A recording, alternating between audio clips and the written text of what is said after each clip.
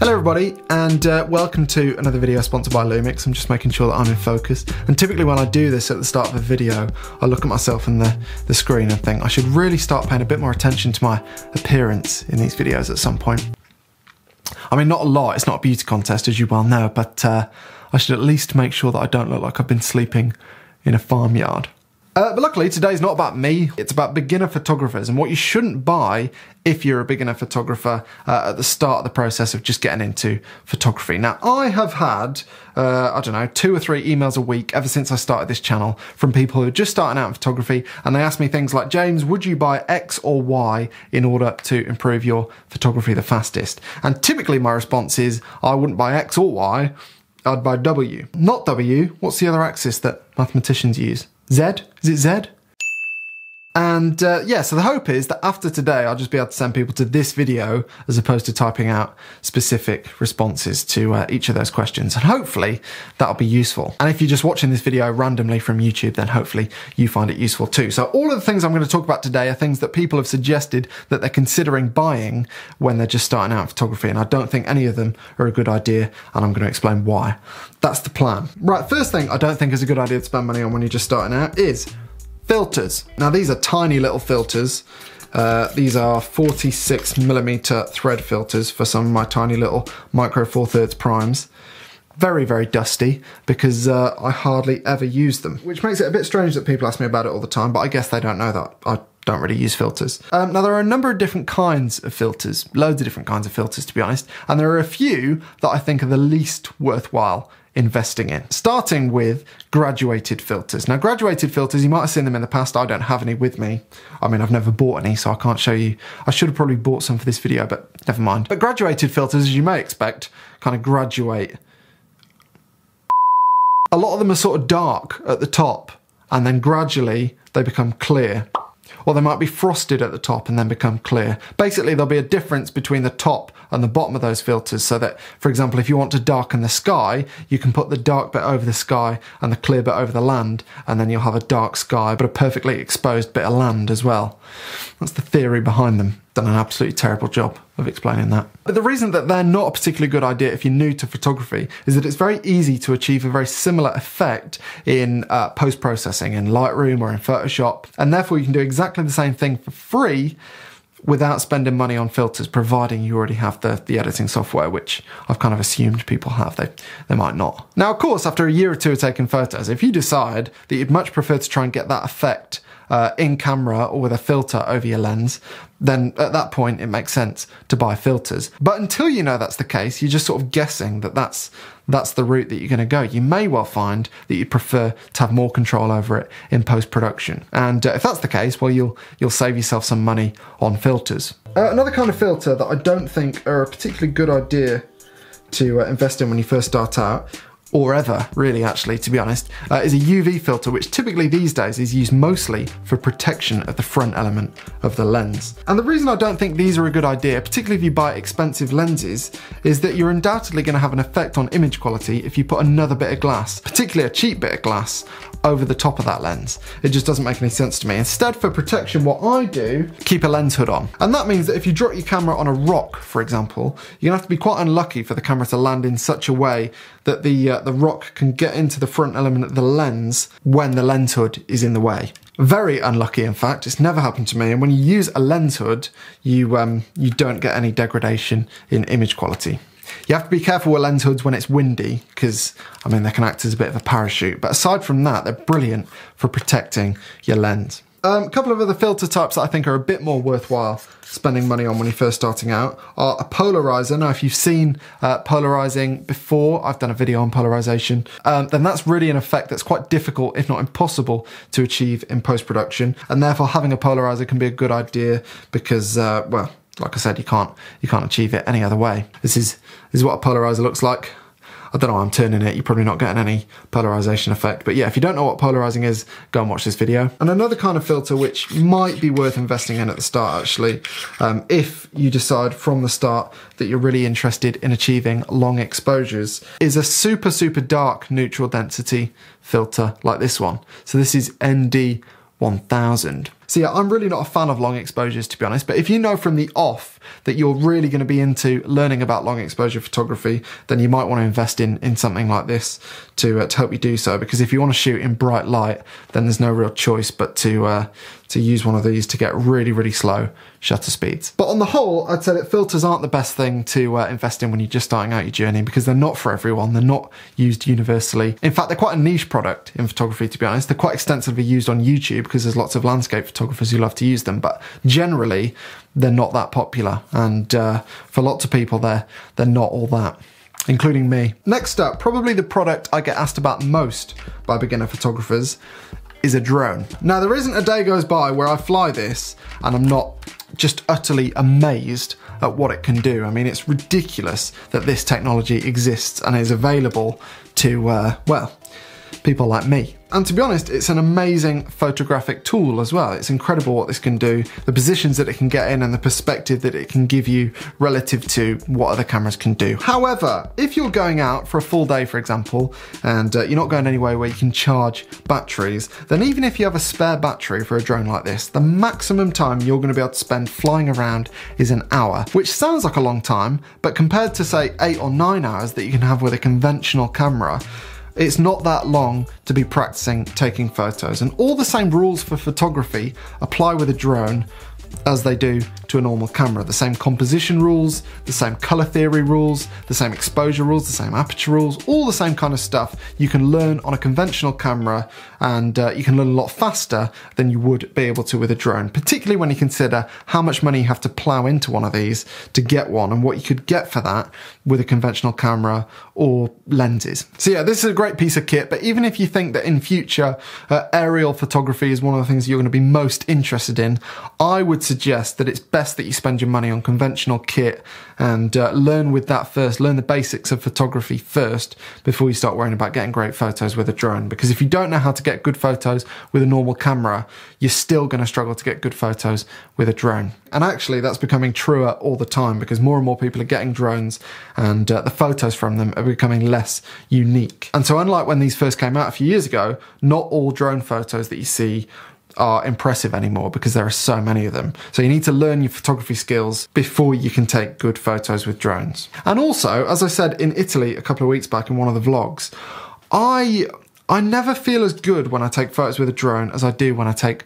photos with a conventional camera. And I think that's largely because there's a disconnect between you and the drone, a very obvious disconnect between you and the drone when it's taking photos. I mean, it's probably a few hundred feet in the air and you're on the ground not actually seeing what the drone is seeing. So you don't really feel the same connection to a photo as you do when you're stood right behind the camera and getting the same view that the camera's getting. And for that reason, this doesn't inspire me as much as a normal camera. It doesn't get me as excited as a normal camera. And I find myself using it less and less for photography as time goes on, to be honest. I just use it for bits of B-roll here and there nowadays. Carbon fiber tripods is the next thing I want to talk about. Now, I have pretty much waged war on tripods on this channel. I've said multiple times, hundreds of times maybe, that I'm not the biggest fan of them. I hate tripods. Hate them. What I am a fan of is the law of diminishing returns, which basically says that the more you spend, the less you get relative to each pound that you spend. I don't know what that was. And I do think with tripods, well, I just can't believe the price of some of the top end ones, to be honest. I mean, yeah, I'm sure they're, you know, space grade carbon fiber, but ultimately they're 3 legs of metal.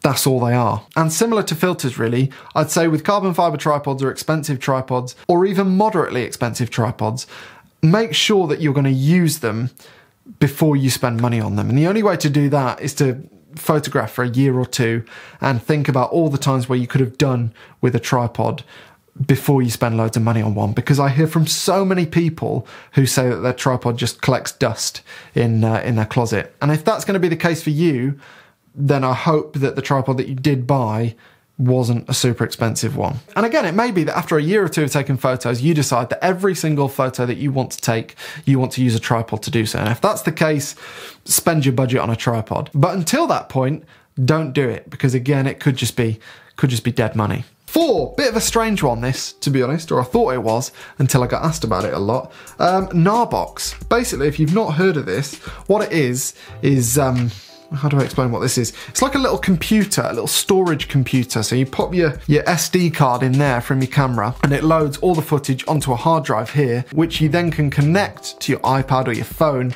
and you can play around with the files and control them and even edit the files on here. It's like a little laptop without a screen, basically, for your files. And lots of people ask if they should invest in one of these. And the answer is yes, if you're taking photos that you're really happy with, which I assume you're not going to be doing if you're in the first year or two of your photography. I mean, you might be taking photos you're happy with actually, but the chances are that you're not going to be happy with those photos for much after when you've taken them. Because typically when you start in photography, like anything, your rate of progression is very, very fast. And so if you take a photo in the first 6 months that you love, chances are that 3 months after that, you're going to have progressed to a point where you now think that that photo is actually a bit rubbish. So when that's the case, spending money on storage of photos that you're not going to think are worthwhile in not that long a period of time is not a sensible investment, I don't think. This thing is amazing. I really, really like it, and I'll do a bit more of a focused video on it at some point, but it's not a good thing to spend money on when you're just starting out, I don't think.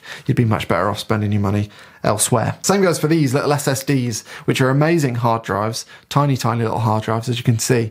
But yeah, you don't need to be all that protective of your files when your files are not going to stand the test of time, which is likely to be the case in 99% of examples, I think. Next up, fancy cleaning kits. A lot of people ask me what they should get to clean their photography gear. And I've been sent links of cleaning kits which are a lot of money, and I think it's ridiculous. All I've ever had to clean my gear, and I can't see it at the moment, but I've had one of those blower things, and I do pretty much everything else with my t-shirt, and I'm really not that precious about it. I mean, lots of these lenses have tough coatings on them, which means that wiping off dust with a t-shirt is not going to scratch the surface, if you'll pardon the pun. Next up, calibrator. Now, I bought a calibrator once, a monitor calibrator, to correct the colours, and I used it once on a monitor, and then I put it in a drawer, and then I never used it again. Lots of people talk to me about calibrators, but actually, I think, to be honest, they're a bit of a waste of time. I mean, I edit my images on an iMac, or a really old MacBook Pro that's got like some sort of weird mildew thing on the screen. If anyone knows what that looks like, please let me know. This stuff here, what is that?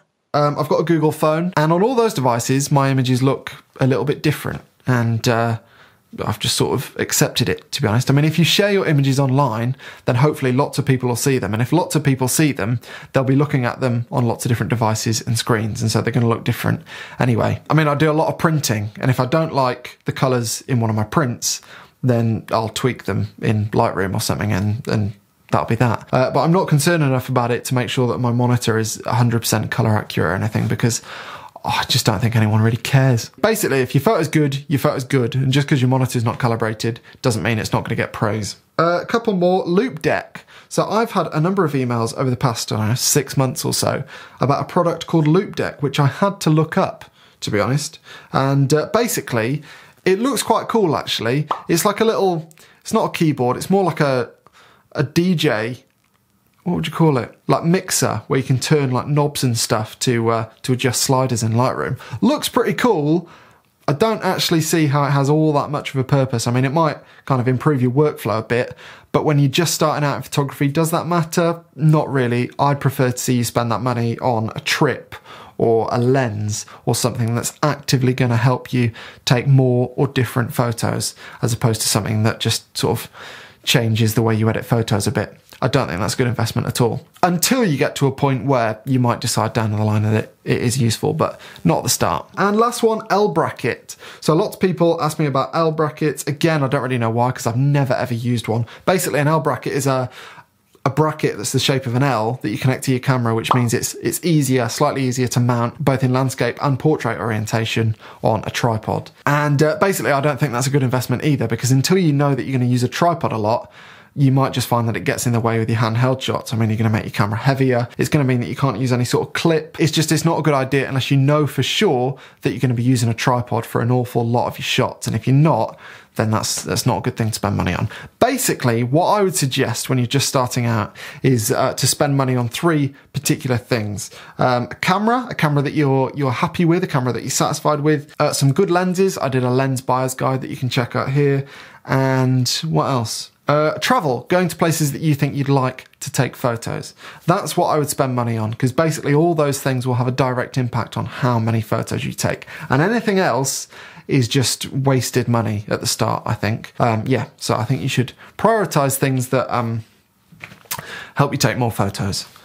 I've said that about a million times now, I think. So thanks very much for watching, and thank you to Lumix for sponsoring this video. One thing I would say about cameras and lenses when you're just starting out in photography is that if your budget stretches to it, shop for a camera like this G9, which has got weather sealing. And the reason for that is quite clear. If you've got weather sealing, then you're not going to be worried about taking your camera out in the rain, which means you can shoot more, practice more, and get better more quickly. And you might be watching this from somewhere that's really dry. You might not live in a place where it rains a lot, in which case, lucky you. But also, typically in my experience, places that are dry can be quite dusty. And typically cameras that are weather sealed are splash proof, but also dust proof. And the seals just help keep dust out, which can help improve the lifetime of your camera. So I'd just look out for those. And if your budget stretches to it, get lenses and cameras that are splash and dust proof would be my advice, because they just mean that you can use your camera a lot more. Thank you very much for watching, and I'll see you next time. Hopefully that was useful. If you can think of anything else that you've heard other photographers or you've considered yourself buying when you were a beginner and you're glad you didn't, or you thought it was a waste of money when you did, if you could let me know in the comments or let other people know in the comments, that'd be very helpful. And I'll see you soon.